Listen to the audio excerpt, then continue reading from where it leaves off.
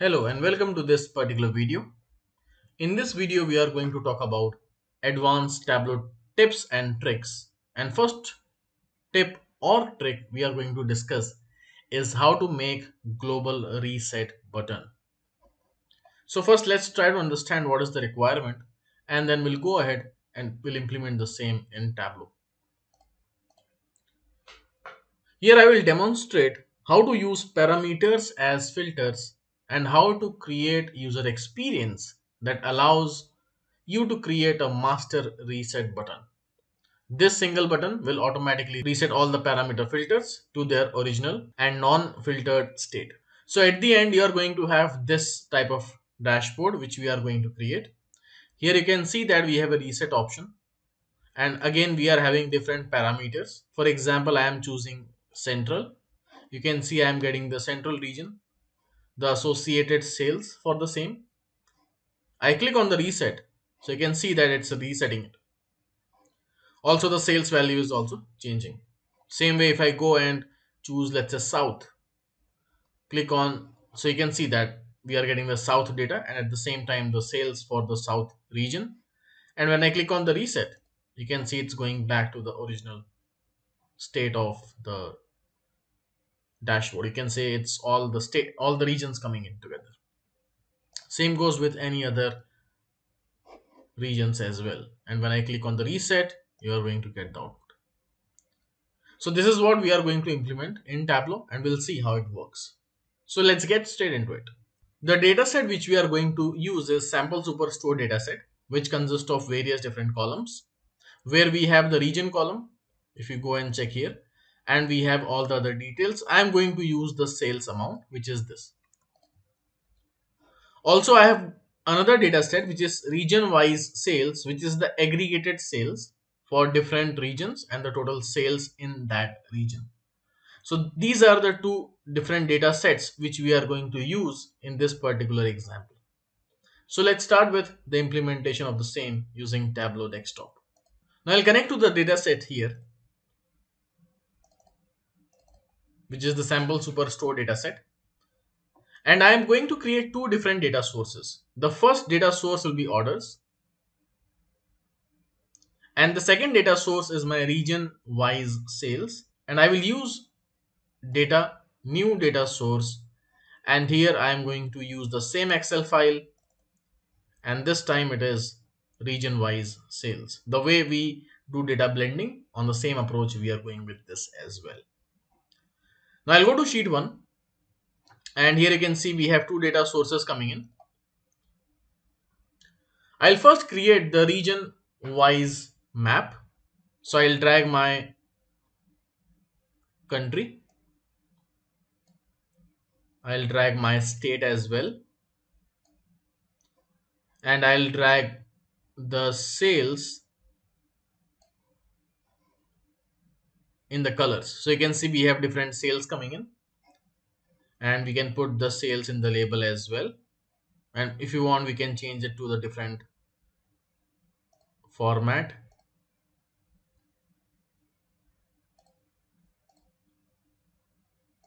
It's in dollars and maybe thousands, so that number will look fine. And I'll go ahead and make it a bit bold, and this is the chart which we have. Also, what I can do is I can go ahead and I can put the state names as well if it is required. So I can put the state names. So it is looking okay, so we can go with that also. And this is the chart which we have. Now what I want here is that I want to go ahead and I want to filter based on the regions. Obviously I can use the filter. I'll drag the region field in the filter and I can go for it. But I'm going to use the parameter as a filter. Parameter as a filter gives me a lot of flexibility, and that's the reason I'm going for it. So I'll create one parameter. I can directly right click on the region and create a parameter from here. And here you can see that we are having four different values coming in. That is central, east, south, and west. What I want is I want to add one more value, which is reset. And I'll give this as region parameter, or maybe choose region or choose option. and I'll call this, and you can see here the options are coming in. We know parameter is a standalone object, so nothing will happen if I change the values out here. I have to go ahead and I want to apply some tagging with the parameter with something. In this example, we are going to drag the region in the filter, and I'll write some logic there. Now I will tag the region, or I can say this parameter, with the region field in the filter. So I'll drag the region in the filter, and I'll go to the condition, and here I'll write the formula. I'll say that choose option is equal to region.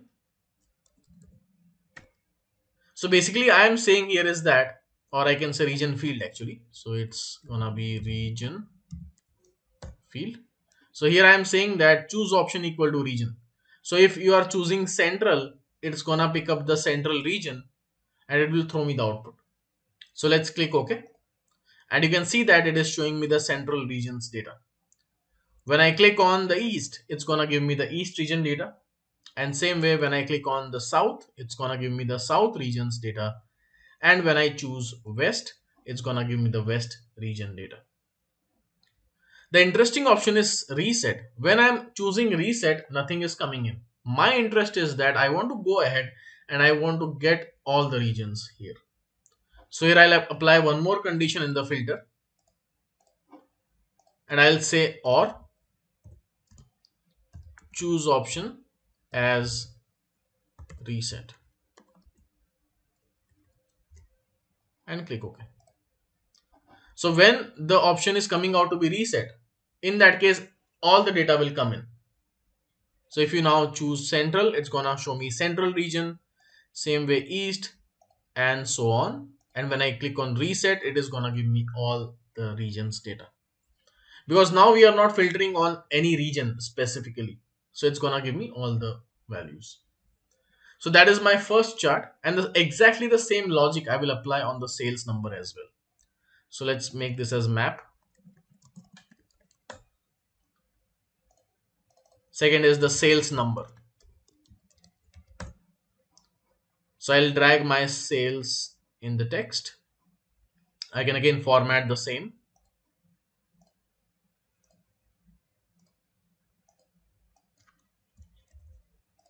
And I can increase the font size.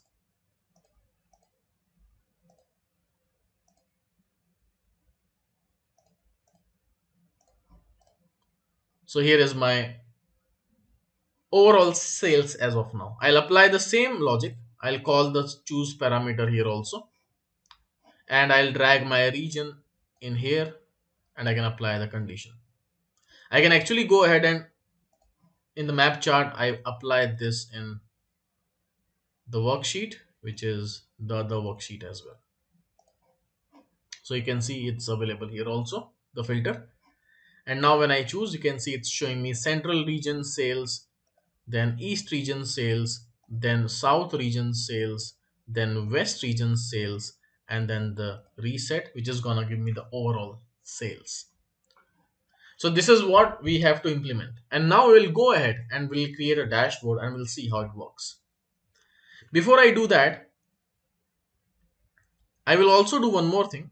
I click on a new sheet and create a calculated field where I'll give the name as reset and pass the value also as reset.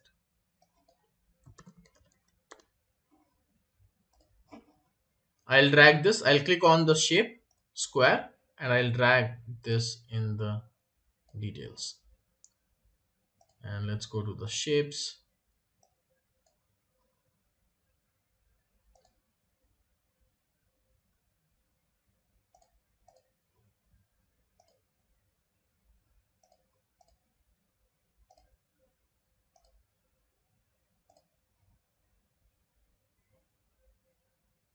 Drag the reset in the label. I'll remove from the shape and change this to square.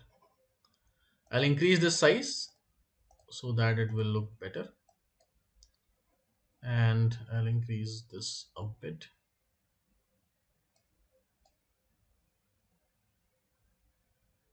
Basically I want to make this as a button, so I'm just expanding it, and I'll make this value in the center. Maybe I can bold this a bit. So here is my button coming in. So this button I want, so let's give this name as button. And now I'll create a dashboard, and in this dashboard I'll go ahead, first of all give the title, that is how to create global reset button.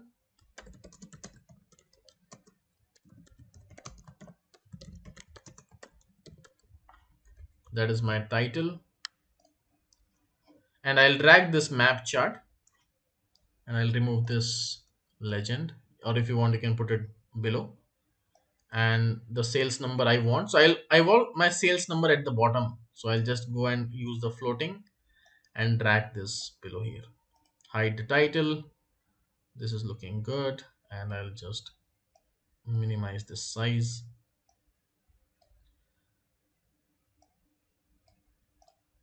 And here you can see the white background, so I'll just change that, go back to the sheet, and I'll format. I want it to be none, so it's like a transparent number coming in.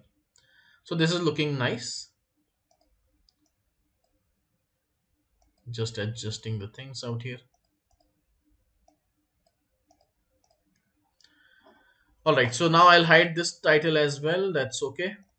And you can see it's looking very much cluttered, so I can increase the size of the dashboard a bit.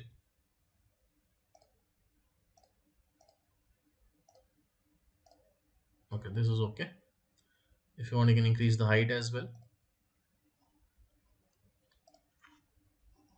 And I'll drag this button option also here.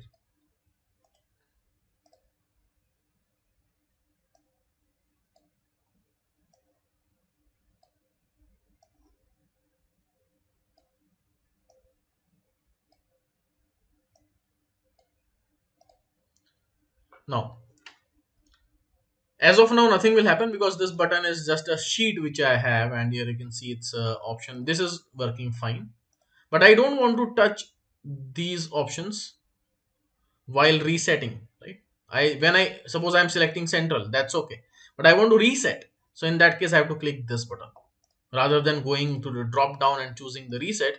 I want this button to be enabled for the same. So for that, what I'll do is I'll go ahead and I'll add the actions out here. And here in the actions, I'll choose the action parameter. This should happen on the button. So I'll just choose the button on select what you want. So basically I am saying that when I select the button sheet, what should happen? So I should say the choose option parameter should change. And I'll go and choose the reset field which we have created. No aggregation because it's just a text which you have. Keep the current value and let's see what happens. I click on select, click OK. Here I can give the name reset parameter action. And now when I click on reset, you can see that it's going back to the original state of all the regions. When I click again, click on east, coming in. When I click here, nothing will happen because I have to press escape and then I have to click reset again. So you can see it's coming up nicely. Then again you are selecting, let's say, south region. Again you are pressing select, so it's working fine. When I'm resetting, when I'm clicking on west, I have to click again. You can see this is a problem again. When I'm clicking on the reset, first of all I have to escape the same, and then this reset button will work. So we'll solve the same problem as well, that why we have to click or escape first. That is like we have to deselect and then we have to proceed further and we have to reset. When I'm selecting east, reset looking good. When I'm changing back to south, now this reset button is not working because I have to first press escape and then I have to click on the reset. Things will work fine. So that escape which we are doing, I don't want it to happen. So that we will solve. But this is how we can go ahead and we can reset the values, which is very intuitive, very interesting, and it is giving me the nice user experience. All right, so now let's solve this problem which we are having here. of the resetting button. So I'll first go ahead and create one parameter further. And in this parameter, I'm going to choose the Boolean values, which will have true and false. So let's give this name as don't highlight or don't select. So this is my parameter. I'm going to create one calculated field as well, where I'll write a logic. Don't, the name which I'm giving is don't select logic. And here I'll say if my don't select parameter is equal to false, then true, else false. So basically we are here trying to fake Tableau and try to deselect the sheet by itself. So if don't select equal to false, that means the parameter value is equal to false, then it's gonna give me true, else false. I click OK. I'll go back to my reset button, and this field which I have created, I won't put it in the sheet. It should be there in the sheet. It should be present in the sheet. So I'm just dragging that here. Obviously in the tooltip, we can go ahead and we can remove that. I don't want it. So just uncheck the tooltips. And so that tooltip is not coming in. Now, once I go to the dashboard, two actions I have to perform. The first action is I'll go to the action and apply again action parameter, where I'll choose the same button sheet, and here I'll choose the parameter which is don't select, and I'll choose this particular logic which we have created. That is one thing. Second is I'm going to apply the action filter, where I'll go and select the button 1. This is the target sheet. So when I choose the button here, my button sheet will be the target sheet which we have. On select, show all values. I click OK. I click OK. And now let's choose the central. You can see when I click on reset, it's resetting. When I choose now the east, you can see that the reset button is perfectly working fine. I don't have to press escape further. So this is how we can go ahead and solve that problem of resetting or escaping the sheet. While clicking the sheet, I have to escape again and again, which I'm not able to do, which I don't have to do now anymore. So that is the benefit which we have. And now I'll go ahead and finalize this particular dashboard. I'll have some number out here, and I can go ahead and I can change the format. I can go and choose the format, make it a bit of dark in color. I'll go and change the map as well, and in the map I'll choose the layers and go with a dark shade with little bit of washout. And in the button also I'll make my sheet to be in the darker shade, and done. So now you can see the dashboard is created. When I choose any of the options, reset, it is looking beautiful, and you can see that the user interactivity is quite beautiful in this entire scenario. So this is how we can implement this global reset button, which is gonna be very intuitive and very powerful for the end users. I hope this makes sense. We'll see you in the next tip and trick soon. Till then, take care.